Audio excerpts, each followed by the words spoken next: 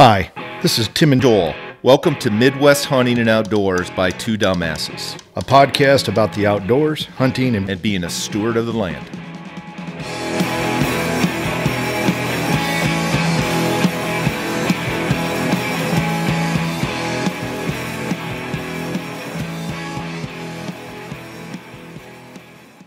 Established in 1934, Pete and Shorty's is located on Main Street, Clarksville, Iowa. Pete and Shorty's is famous for their half-pound burgers, hand-breaded tenderloins, and homemade pizza. The beer is always cold, and the Bloody Marys are the best in town. Stop in and tell Mike and Amy that the Two Dumbasses sent you. Iowa Missouri Hybrids has been a family-owned business since the 1930s. Located in historic Keosauqua, Iowa, Aaron and his team are a one-stop shop for farmers, hunters, and landowners. For your conservation program, CRP, food plots, and all planting needs, give Aaron at IMH a call and tell him the Two Dumbasses sent you.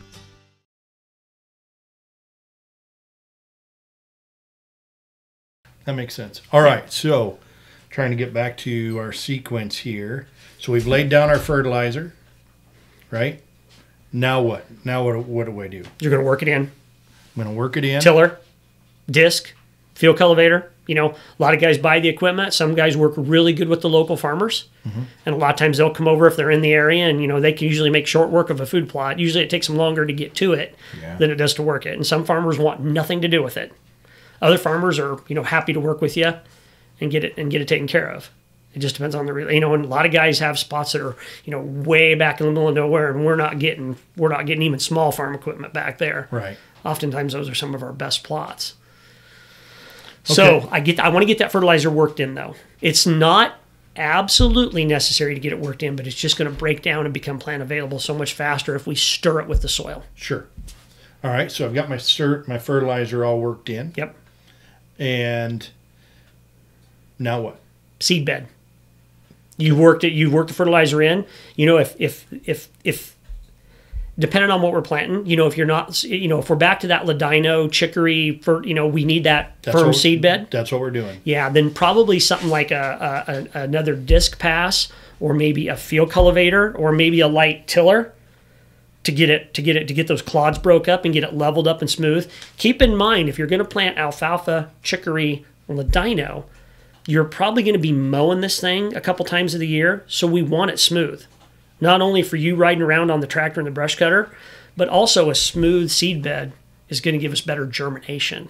Sure. Okay. Mm-hmm. So yeah, get that fertilizer worked in, and then get that seed bed. It may be one additional tillage pass, it may be two additional tillage passes, but let's get it worked up. Let's get a good seed bed, and let's get it firmed up a little bit. I should have probably done that on my winter rye a little more, but I was just really running against Winter rye is a time. bigger seed. It's not nearly as particular, and it can go in quite a bit deeper. Winter rye is much more forgiving. But it's going to be a bumpy mow job. It could be, yeah, for sure. You got some ruts out there. It is what it is. It is what it is. And this is another thing back on that topic. We really, whether you're a farmer or a food plotter, working ground when it's wet is bad. You're promoting compaction. You know, you could potentially create ruts where water's going to sit. You know, we're hard on the soil biology. We do not want to work ground when it's wet. That's where you get a lot of your hard clumps, you know, clods, from working wet dirt. We want to avoid, I'd rather see guys wait another week and plant their stuff a little later than recommended, as opposed to trying to mud it in just to get it in on time. Okay, that's good to know. Yeah, try and stay off plots when they're wet. I've got a 5 acres. It's lower ground. Mm-hmm. I don't want to say it's like a bottomland, but it's close to bottomland, and it will hold water. Yeah. So I know it's been worked, compacted and stuff. It's plots that hold water. You know, back to I was telling guys, you know, I never put a food plot where it can be easily seen from the road or on highly erodible ground where it can cut ditches. Another spot, you know, if you want to put like a ladino in a river bottom or a creek bottom, well, when you get big, heavy rains in the spring and that turns into a river across there, that may not be a spot you want to put a food plot. Well, this 5 acres that we're talking about, it's really, I want to shore up the ground, And then I don't want to really plant it every year. Okay. But I want to add some tonnage, to where, hey, it's a good grazing area. And I think you and I've talked. I mean, it sounds like it's a candidate for ladino. Sounds like it. Yeah. Right now I've got winter rye in it. But Yep. And rye's pretty forgiving and will tolerate a fair amount of water. That's good. Yeah, but what you got to remember with rye, if left unchecked by the middle of May, it's going to be to the top of your head, and you'll have a lot of biomass to deal with. yeah. Like we tell guys, every food plot guy has got his own thing going on. Every scenario is unique. So that's why we like to sit down and talk to guys. Guys think I ask a lot of questions, and I do. I am noted for asking a lot of questions, but the more information I have to process, the more I can lead you the right direction. Yeah. So it sounds like, I mean, again, on this rye field that we just talked about, it sounds like I'll be frost seeding in some ladino. And that's a great place to do it. Okay. Yep. You'll just have to mow that rye because it's going to come on really, really strong. But it almost acts as a nurse crop for your ladino as it's growing. That can work really, really well. I know we digressed, and that's kind of my role. I'm the master digressor, so we're going to get on. But I mean, let's kind of go back to where we've got our seed bed, fertilized and smooth, and now we're ready to plant the seed. Yep. Right. Okay. So you're a drill. I mean, I highly recommend drilling if you can. I own a Great Plains 6-foot drill, and there was a lot of learning curve to it, but I feel like for the most part I've got it down now. I'm past the big mistakes. And if you've got a drill, that's great, but you don't have to have a drill. You can absolutely, you see that behind you, that hand spreader. We sell several of those every year. They're great for alfalfa, ladino, brassicas. A lot of plots get walked in this way. What I tell guys is knowing your plot size is critical. We have a lot of guys come in and guess their plot size. I want to know how big that plot is accurately, because unless I know how big it is, I have no way of giving you the right amount of seed. Now, fortunately, with some of the species like ladino, chicory, alfalfa, if we get it a little heavy, no problem. But like, as you guys know from brassicas, we get brassicas too heavy, problem. Yeah. So what I tell guys to do, let's say you come in and say you've got an acre of ladino. We want to do straight ladino. I give you 12 pounds. I would like to see you put 6 pounds in the seeder and walk one direction, back and forth, back and forth, back and forth, and then come and get the other 6 pounds and walk the other direction, just like we do when we do ladino or brassicas. Yep. I don't care how many times, as long as I know the plot size, we'll know how much seed to give you accurately. And then you just have to, whether you're pulling it on with an ATV and a spreader or whether you're walking it on with a hand seeder, I don't care how many times you got to go over that thing. But get rid of the seed that I gave you and then come back and roll it. And all we want to do when we roll it, you want to imagine a good firm seed bed. Are you talking like a cultipacker? Yep, exactly. Yep. Some guys will even use a lawn roller. Yeah. Either way. All we want to do, here's what I tell guys. You don't necessarily need to bury that seed. We just need to embed it. Think about a flower pot. You put some soil in it and then you just kind of firm it up with your hand and we sprinkle some seeds on there. Just push them down into the soil. The natural settling of the ground and any rain you get in the next few days is going to take that seed on down in, and when it gets warm enough, it's going to sprout and take off. Okay. It's just that simple. All right. Embed the seed. Don't necessarily think about burying it. Just let's embed it down into the soil. Now, have you? Is it okay to plant on top of snow? Spread seed on top of snow. Let's say we're at 4 inches of snow. Would you do something like that? I personally wouldn't, especially on erodible ground, because I think if you get rapid snow melt, we've seen instances where all of a sudden you'll get a warm snap come up and it'll jump up into the 60s or even mid 60s or even occasionally low 70s. The last part of, or maybe the middle of March, you'll get a freak warm snap, and that snow will just be melting so fast it could be carrying some of your seed with it. Like a river runs through it. Almost, at least in spots in that plot. It may not do it, and then you may find a whole lot of ladino down at the bottom of the plot the next spring, and you're light up on top. It didn't move all the seed, but it moved quite a bit of it. Yep. Right. See where I'm going with that? Sure. Where we like to do like the frost seeding, and that's almost a whole nother episode in itself, we like to see most of that snow gone before you frost seed your ladino clover. And then if you get a light snow on top of it, it actually kind of melts it into the ground. Perfect. So to answer your question, no, I don't like to frost seed on a lot of snow. If it's perfectly flat, you can get away with a lot more than you can if it's on a erodible type piece of ground. That's good. Yeah. Good. All right, so we've prepared our soil. Now we go out and we're ready to plant, right? And now you recommend a drill, but we can broadcast it. Yep. I mean, we can do a number It'll be of things. Then we cold pack it or roll it. Yep. Then what? Then what do we do? So at that point, once you roll it and you've embedded that seed down into the top 1/4 inch of soil, your job is pretty well done till it's up and growing. Pray for rain. Perfect. Yeah, I mean, a lot of guys have good moisture there when they seed it. Sometimes it's a little dry. That's when you really want a 1/2 inch of rain. I mean, that's that. Or you get a 3/4 inch that takes all night to come along. Perfect. And that's inevitably when you get the 3 inches of rain. I always tell guys, if you can kind of watch the weather in advance, it helps, but you can't control it. Sure. So yeah, that's when you want that rain. Once that seed has enough ground temperature and adequate moisture, it's going to sprout and off it comes. And alfalfa, ladino, they're all fairly cold tolerant. So you should be pretty good shape at that point. Okay. So then you get into weed control or management. What's that? And typically, like with ladino clover, the number one problem we have is grass coming up in the ladino. Alfalfa, oftentimes the same thing. A lot of times it's foxtail. We talked about this a minute during the break briefly. Clethodim is typically the herbicide of our choice to kill grass. It's something we use at about 16 ounces per acre once a year. Wow. It's a good grass killer. It's not really super fast, but it's very effective. And spraying's a whole nother episode in itself. But usually grass is our biggest enemy. Really with ladino clover, we have found that if we get plenty of seed on the ground and we get good germination, good fertility, generally after the first year, we may spray for grasses once and maybe spray for broadleaves once, maybe not. Generally, we can control most of the weeds with mowing. What I know cleth works on grass, right? What would be a herbicide for broadleaves? There's a couple new ones out. We just took on towards the middle of last year. I have not used 2,4-DB will work in some situations. This goes back to knowing the grass or knowing the weed in your plot. Yeah. Because we were talking during a quick break there where you stepped out. We had a guy a few years ago come in with he was explaining this grass he had in his ladino clover.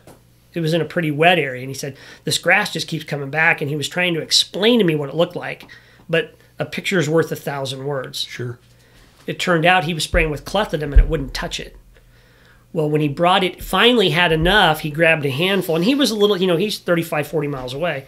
He brought a handful of it into me one day in a Ziploc bag, and it wasn't grass. It was yellow nutsedge. It was a sedge. Clethodom's not going to touch it. So we'd wasted a lot of time and energy on trying to kill a sedge. He's spraying with a grass herbicide. So whenever you get into, we can talk about spraying for hours. Sure. But the important thing is knowing what weed or what grass you're trying to kill. Because herbicides are not cheap. And we don't want to poison, the environment by spraying more than we have to. Right. That's right. It's time, it's money. Let's be smart about it. So my takeaway from that, Aaron, is clethodim's probably a good maintenance herbicide to keep the grass down. It is. Then if you start seeing broadleaves, maybe pull mow some and and check with your... Yeah, if you've got a broadleaf weed coming in there, or even if you're close to a co-op, a lot of the guys that spray corn and soybean fields, they know what that weed is in a second just by looking at it. It may be more appropriate for you to go to your co-op and say, hey, Aaron, these guys said it's mare's tail or ragweed or yellow foxtail. Water hemp's a bad one we fight down here. Yeah, mare's tail and water hemp probably being the worst of the two. But usually mowing, the thing I tell guys, though, if we don't get a good stand of our desired food plot seeds, then we may be a candidate to start over. Just tear it up and start over. If we have a lot of grass or we have a lot of broadleaves in a really good food plot, that's one thing. But if we've got a lot of grass and broadleaves in a really poor food plot, you're probably better off, instead of spending a bunch of money trying to salvage it, let's just start over. And something else I'm going to throw out here for a lot of guys, we get this quite a bit, where guys are going to put a food plot in an old pasture or an old hay field, or they're going to put it in an old CRP field where there's been years and years and years of grasses and weeds going to seed and no history of weed control, no history of fertility, no history of lime to get the pH where we need it. We may want to think about doing like a Liberty Link or a GT27 or an Enlist or a dicamba soybean there for a year or two to get we get our fertility built up a little bit, we get our weeds under control, and then put your perennial ladino or your chicory or your alfalfa out there. Burn Yes. Go do an annual for a year or two, and then come up with a perennial. Makes a lot of sense. It does. Yeah. Let's try and clean it up a little bit. That may not be something you hear from every food plot guy, but I like doing that, especially areas where we have a history of weed problems. So let's go back. We planted our chicory, clover, ladino clover, and alfalfa Our mix. three-way mix. Yep. We planted that. Yep. And we've put herbicide on to control it. Let's take a step back and let's say things go bad, right? And again, we're specifically talking about this mix. So we planted it in the spring, and in midsummer we find out, boom, Failure. Okay. Deer season's coming. I'm in panic mode. I have no food. I have no food. All right. Now what? Okay. So let's say you would have a couple options. That particular mix could be fall seeded as well. So you may just choose to wait till mid-August and try it again. That would be one option. Will that give me enough tonnage, you think? It's not going to give you much tonnage in the fall. So I'm not doing that. So what you may want to do, this is where I said plan B is oftentimes good to have. You may want to say, okay, your ladino clover plant in the fall isn't going to get very tall because the days are getting shorter. That plant knows it needs to root down to build up reserves so it can survive the winter and overwinter. Right. So it'll blow up in the spring, but you're not going to get a tremendous, and plus the days are getting shorter, so you're getting less sunlight than you would have had when you planted it in the spring. Sure. So you're not going to get as much growth on it. Our days are getting shorter, the days are getting cooler. All those things are working against you making tonnage. So you may want to say, okay, it didn't work out like I wanted. Let's go back to purple top turnips or radishes or like our kitchen sink mix, which is a 10-way blend of brassicas. You may want to go back to plan B. Okay. Yeah. And then the nice thing about that is the deer are going to wipe out 95% of your brassicas. They decompose very quickly over the winter. So you would have the option of going in there probably very, very early in April and going back to that three-way mix we talked about. Could I plant both at the same time, brassicas and my three-way mix? You're asking a lot. Is it impossible? No. But you would be, I mean, with a 10-way brassica mix out there, plus another 3 species, the perennials, it's possible, but it would not be my top choice. And we could talk about that later, but I don't think I would attempt to go. You're really shooting for a home run there. Okay. Big time home run. All right. Mm-hmm. I don't think that'd be my first choice. Okay. I just don't. Nope. I have some questions around this three-way mix as far as just kind of seasonal maintenance on it, right? So I sprayed my cleth. It's coming up, but I'm getting some weeds, broadleaves here or there. Talk to me about mowing. When should I mow? When should I not mow? How much should I mow? Okay. So depending, that mix, we sell that mix to a lot of guys that they can't really tell me exactly what their plot looks like. It may be in Memphis, Missouri, maybe Albia, maybe Mount Pleasant, maybe west of Ottumwa.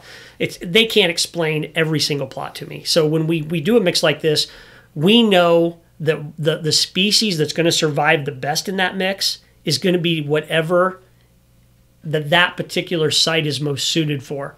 Okay. If it tends to be high and dry, and it's a drier year when we plant it, your alfalfa and chicory are probably going to be the dominant species. If that plot tends to be down a creek bottom where it's a little wetter, your ladino Mother Nature is going to pick the species that's most suited for that area, okay, and that's what's going to thrive there. That makes sense. So that being said, as far as maintenance on that, let's just assume everything does relatively well. I would want to mow that And like my ladino plots, they'll get up about, foot and a half tall, and then they'll go into white blooms. Yeah. That is usually when I mow it. That's when it's going into its reproductive state. And that's when I tell guys, I don't mow my food plots. I clip them. I never, ever knock off more than 15 or 20% of that plant. And there's 2 reasons I do that. Number one, the deer are going to be more attracted to it when it stays in its vegetative stage as opposed to reproductive. That's going to be more tender and palatable before it goes into reproductive, because the plant's actually becoming sexually mature when it puts seed pods on. It's becoming mature. It's more tender when it's growing up, if that makes sense. Sure does. So what I tell guys, when my clover blows up into white blooms, that's when I clip it. And I'll usually cut the blooms off and maybe 2 inches of the plant. I never want to cut more than 20% of that plant off ever. Number one, if you do that, you're going to throw a lot of trash. You could potentially smother with the like, they're like lawn clippings in a way. And you don't want to smother it with that. And I tell guys, if it's hot and dry, leave it alone. Don't stress those plants when it's hot and dry, especially on poor soil, because they're already struggling enough. Let's not put them under because when you clip those plants, it's sending a signal to that plant to regrow. Because you got to remember, that plant, at all costs, Mother Nature is telling it to grow up and make a seed and have babies. Sure. That's what Mother Nature's telling that plant to do, is reproduce. Right there. For me, anyway. Don't, I guess for a lot of us, it's like growing a crop of corn or soybeans. The more we can limit the stress, the better. Because when plants are under stress, they're not as productive. They go into more of a, what's the word I'm looking for? Not dormant, and that's not the word I'm looking for, but they go into kind of a, I'm going to protect myself type stage. When it's hot and miserably dry, those plants are using, they're not growing much. They're using every ounce of moisture they can gather from the dew in the morning or whatever the root system can get a hold of to survive. So we don't want to go out there and clip it when it's 100 degrees and there's cracks in the ground an inch wide and stress that plant even more than it's already stressed. Because really, plants and people are no different. If that plant is highly stressed, when things pick up, when the temperatures cool off and it starts to rain, they'll recover. But the better condition those plants are in going into that stressful period, the faster they'll recover when it starts to rain and cool off. Does that make sense? Yeah, absolutely. Mm-hmm. So, do you have any other questions? Because I've got a few. I've got some, but they're unrelated to this 3-way mix. So are mine. Okay. Yep. And guys, I just want to let everybody out, I'm picking alfalfa, ladino, chicory. That's kind of a general mix we put together. There's 1,000 other options we could possibly do, but that's a good mix to start with, especially if you're a novice and just starting. And we're just using that for an example to talk through, right? I mean, other food plot experts will be listening to this and going, oh, there's 100 other things we could have done there. I wonder why he picked those. Those are just 3 good ones to start. I think your point of, you every food plot's unique and every soil situation is unique, and that's why we ask so many questions. You can't take a cookie cutter approach. You're right. So there's no one size fits all. So let's shift gears then. So the question I've got is okay, the 3-way blend, we got that, we covered that. What would be like a plan B then? If I said, hey, for whatever reason, I tried the 3-way blend, it didn't work, or I've tried this and I'd like to try something different just to compare over 4 or 5 years. What would be your... Now you're talking about, like Tim was talking earlier, if that plot failed.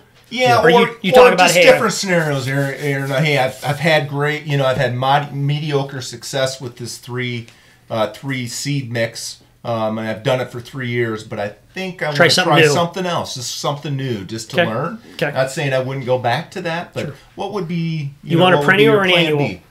What would be your plan B? So there again, if I'm trying to, we have a lot of guys that don't bow hunt, and they just hunt like shotgun and muzzleloader. So we're not going to recommend alfalfa, ladino, or chicory to them. We're going to look something more like sorghum, brassicas, winter wheat, winter rye, triticale, winter peas, something along that line. Something that's gonna handle the cold weather. When I put food plots together for cold weather, I want stuff that's going to stay as green. I want as much dark green tonnage I can have as possible. So brassicas might be the thing about brassicas. They're dirt cheap. They really are. Even our blends are relatively inexpensive. A lot of guys will do straight purple top turnips. We do a mix that's got purple top turnips. I think it's a forage rape and a tillage radish. Very, very inexpensive mix. Very, very productive mix. Very easy to grow mix. You don't have to worry much about weeds in the fall. This is another thing back to your three-way mix. Weed pressure in the fall is way, way, way less than it is in the spring. Usually when we're doing these fall plots like triticale, which is a hybrid cross between wheat and rye, winter wheat, or cereal rye, usually weeds are not a problem in the fall. When we're planting food plots in August or early September, usually weed is not an issue for the food plot guy. Usually not. Now, if we're doing that three-way mix, we may have to worry about weeds next spring, of course, but we're probably not going to have to worry about it in the fall. So you would have, if you're going to if you wanted to do something new in the spring, your options are wide open. And I'm not opposed to corn and soybeans. A lot of our guys are still very traditional on corn and soybeans in their food plots, and they've worked for years. I think we can get a little more creative than corn and soybeans, but they've been a standby for us for a long time, and they work. Our deer are accustomed to those, so I wouldn't ever not recommend corn and soybeans. I just think there's other things we can do to add some variety back to that diversity. Sure. You caught my attention with sorghum. Can we talk a little bit more about Sure, sorghum? go for it. So is sorghum a fall? Would I plant that in the fall, or is that something I would plant in the spring? Sorghum you'd plant in the spring. Okay. Sorghum's a little more unique. A few minutes ago, I told Tim about, that three-way mix we were talking about earlier, that could go in 1st of April. Absolutely. Sorghum would be a little bit different. Sorghum is more of a summer annual, so we want to see soil temperatures at least 60 degrees and rising before we plant sorghum. Sorghum does not like wet feet, and it doesn't like cold feet. Sorghum likes heat. It likes adequate amounts of rainfall, but it does not like to have its seed planted in cold soil. And it's a good deer attractor. I like it. We sell sorghum, grain sorghum. We sell grain sorghum to a lot of guys that can't get corn to grow. Sorghum will grow on poorer ground than corn and be more productive. It will tolerate more drought than corn will.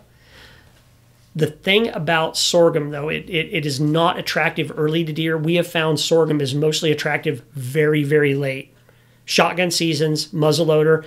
I believe it has a lot of tannin acid in it that makes it a little bitter. The longer it sits out in the field, I think the more that tannin disappears. And our experience, deer cherish grain sorghum.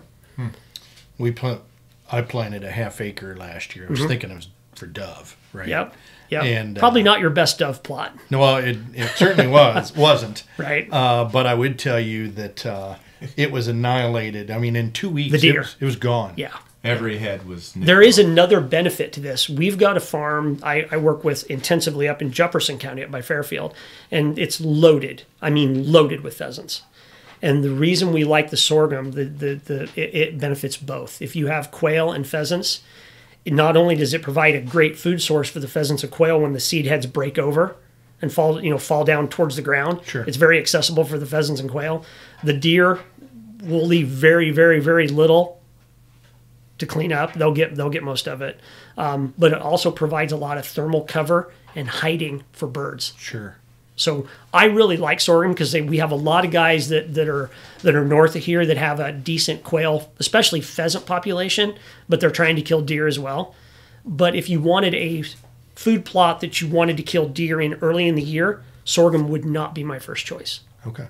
But absolutely is an option, especially on lighter ground with lower fertility. Sorghum can be a good option. Be a good screening too. If you're looking for a screen, we sell a product called Egyptian wheat. And it'll get, 8 to 13 feet tall, depending on, when you plant it, the fertility, and how much water it gets. But it makes a wonderful screen, much, much, much taller than grain sorghum. Okay. Most of your grain sorghum are going to be in that 48 to 52 inches tall. Sorghum's going to be, Egyptian wheat, much, much taller.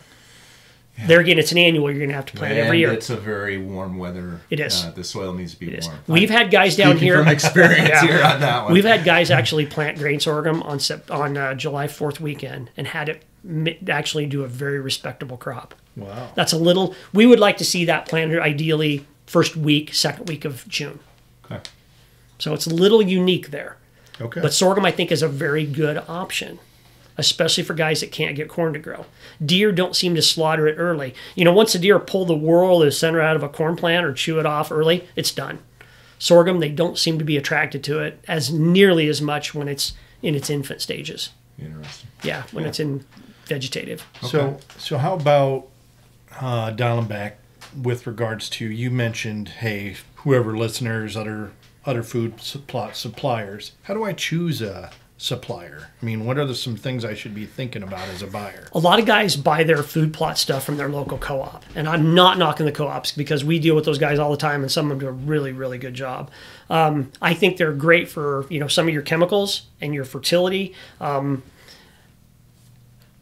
However, sometimes seed's not their number one thing. Most of a lot of the co-ops do focus on corn, soybeans, and some small ag seed, but very few of the co-ops are focused on food plot seed. I'm not saying they don't carry some radish or some turnip around for cover crops. Sure. Little work, but you're asking as far as what. Repeat the question a little bit. You're looking for. So you got someone like Tim and Joel. We're looking to do a food plot. What are some of the criteria I should be looking at to know this is a reputable supplier? Yeah. First of all, somebody that's been in business for a while. Yeah. That's, not say a first year. I had to be a 1 year seed dealer at some point in my career. Sure. We all have to start somewhere. But I would say try and buy from somebody that's been in the business at least like a couple years. Seed quality is everything.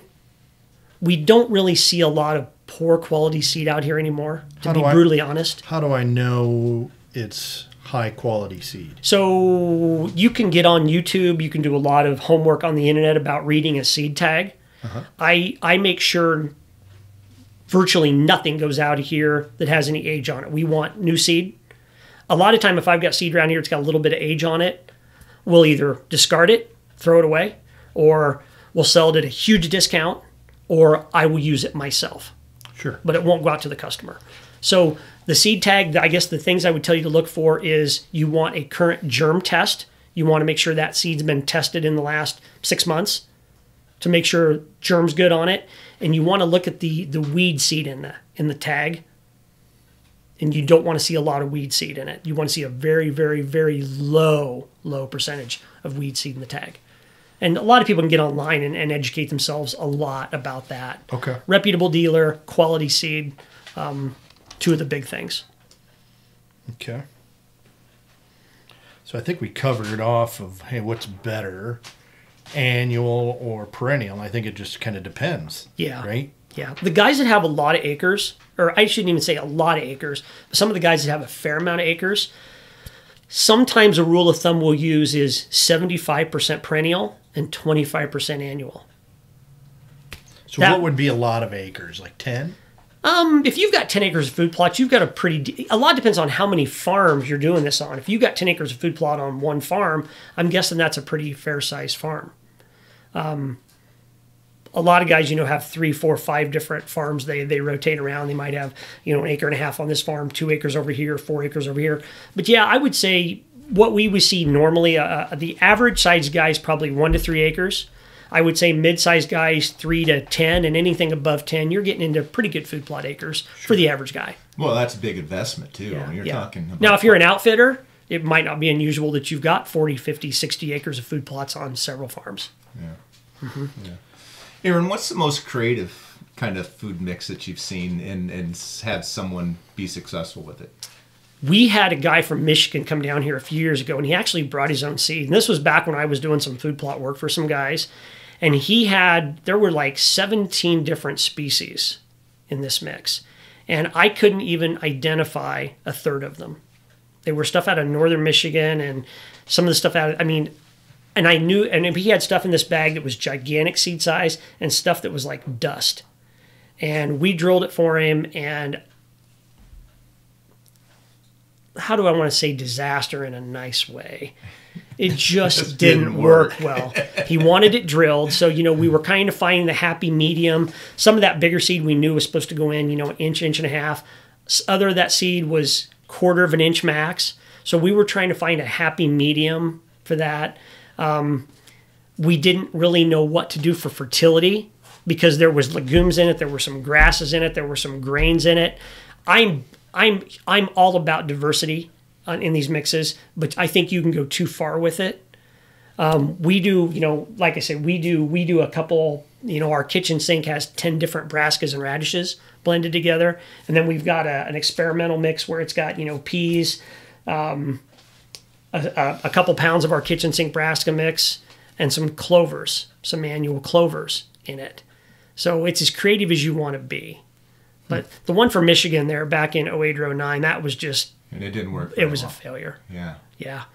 It was tough to spray because there was so many different species in it. Some of that stuff the deer had never seen down here. It was a northern Michigan type thing. All right, this Very is my total odd, very last odd. question here is what, food plot seeds, if you've been in hunting long enough and doing food plots, you see things pop up every once in a while, trends, Yeah. and, whatever you want to call it. What's kind of the new age kind of thing that you're seeing over this year or last year?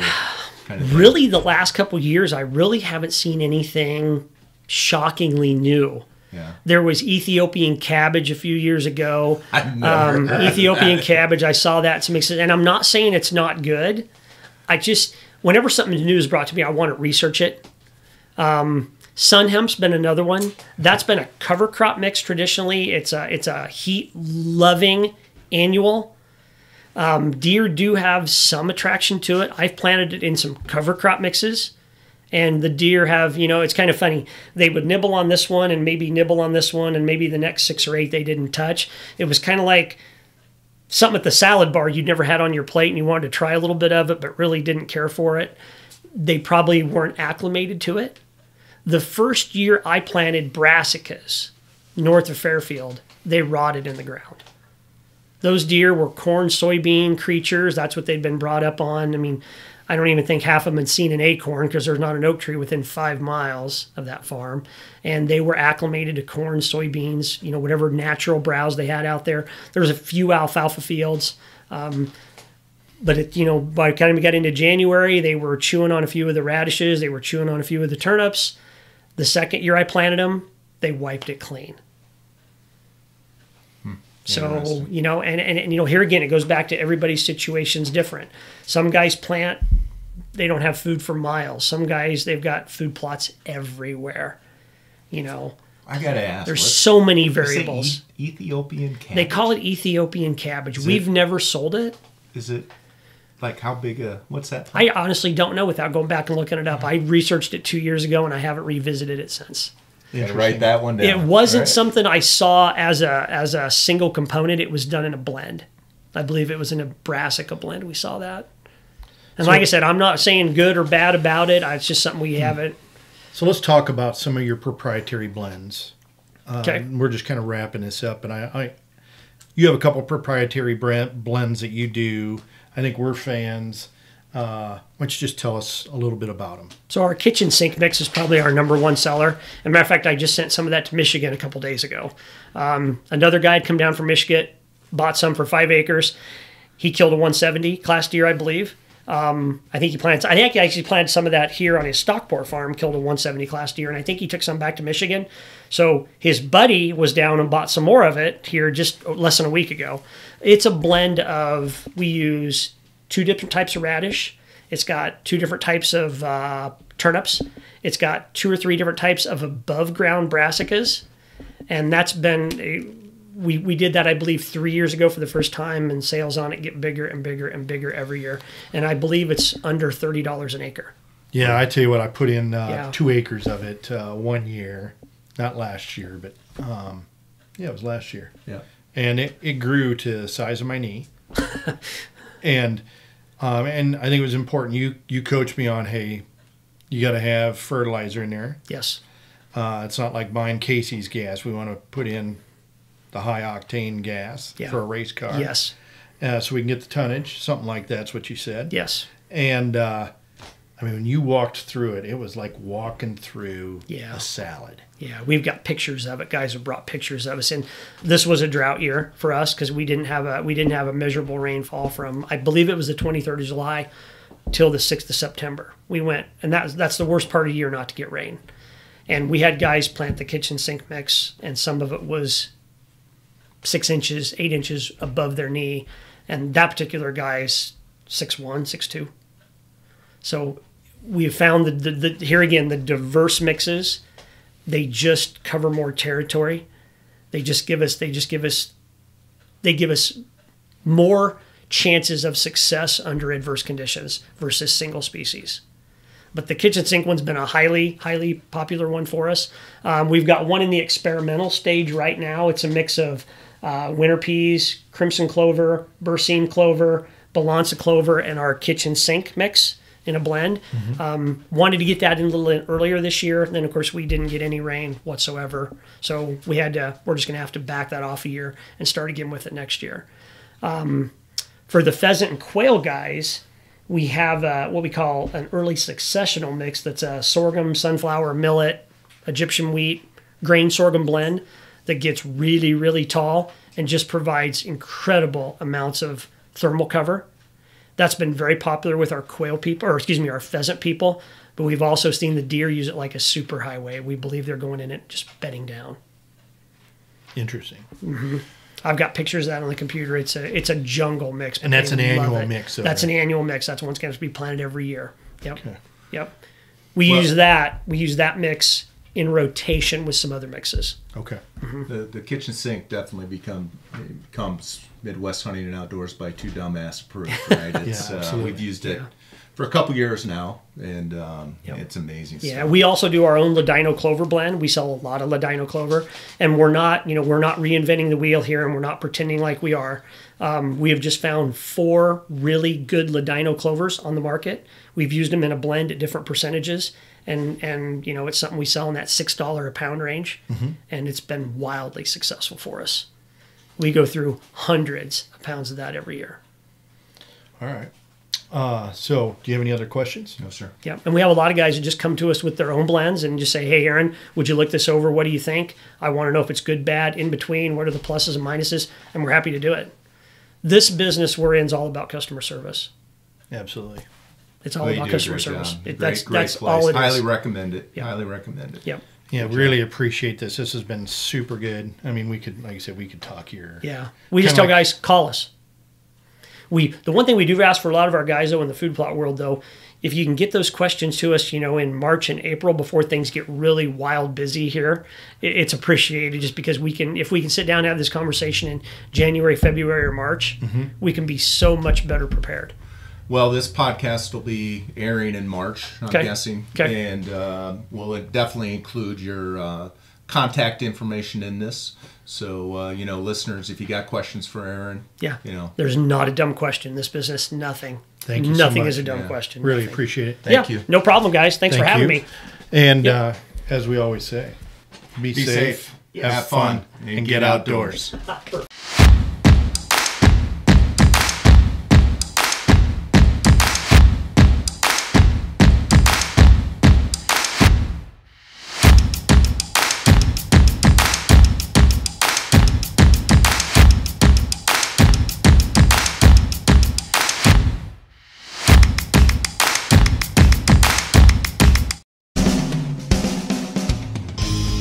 Thanks for listening or watching our show. We have some exciting topics and guests coming up. We ask that you subscribe to our channel on YouTube and follow us on Twitter, Instagram, and Facebook. We look forward to hearing your suggestions for topics, Questions and comments. This is Two Dumbasses signing off. Until next time, be safe, have fun, and get outdoors.